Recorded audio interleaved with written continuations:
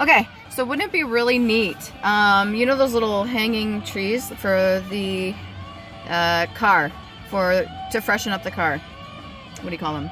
Anyways, little happy trees. They're all different colors. Wouldn't it be neat if each color was coordinated with a specific chakra or something like that?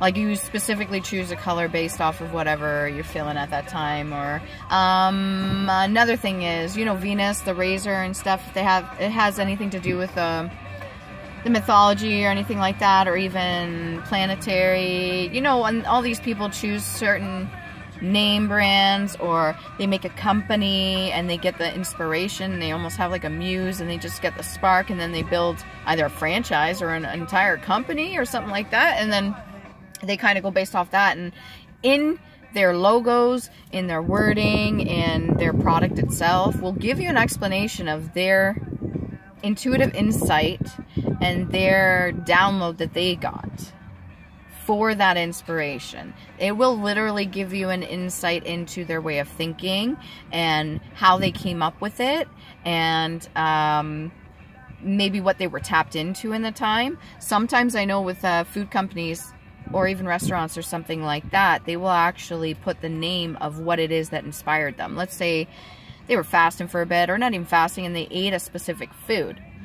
And then all of a sudden, after they eat that food, it's just like they tap into a whole other frequency.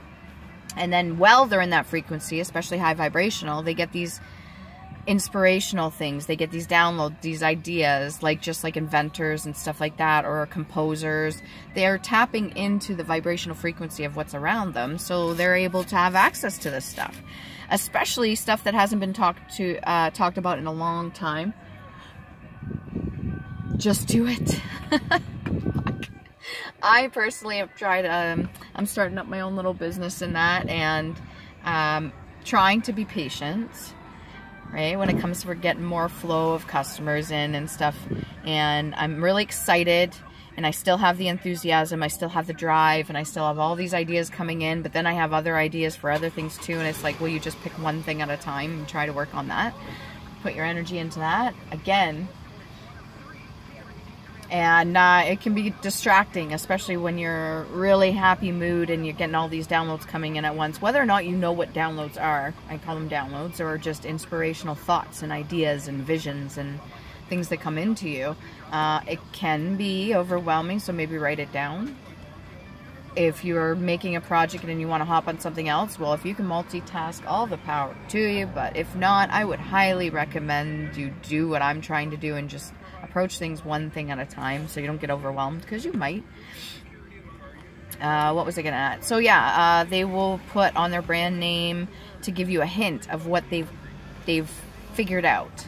I want to say figured out, what they've learned already, or what information they were privy to, or what information was sent to them, or visions or things that they've tapped into on that scale or frequency, which is really cool.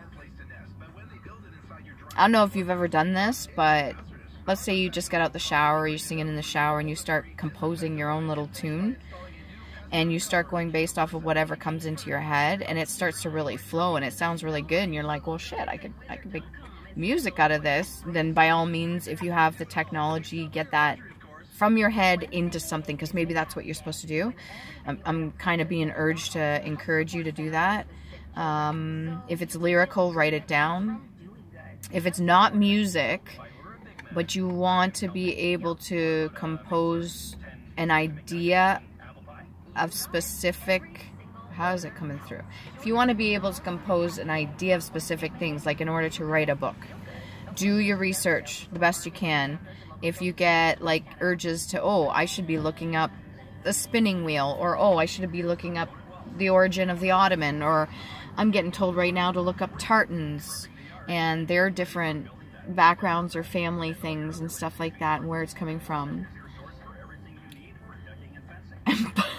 Guy just pulled both his pant legs up all the way into shorts. You know, look at the signs and synchronicities around you. Lift your face up from the phone and actually tap in and look around you and what's being put in front of you to see. If you're high vibing, there'll be good messages. If you're low vibing, they may be negative. Don't roll with the negative ones. It's really not going to get you nowhere unless you enjoy that sort of thing. If you like chaos and conflict, by all means. But it's a learning experience either way.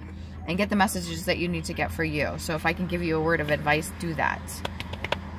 Be playful with it. And yeah, when you're being in a happy mode and everybody around you, other people are noticing, and then they try to trigger you, just ignore it. Like, yeah, that's fine. Or it's like, oh, you're this and this, or they try to tear you down in some way, just agree with them. Okay, yeah, sure, I'm gonna go over there. Don't let them disturb your peace, okay?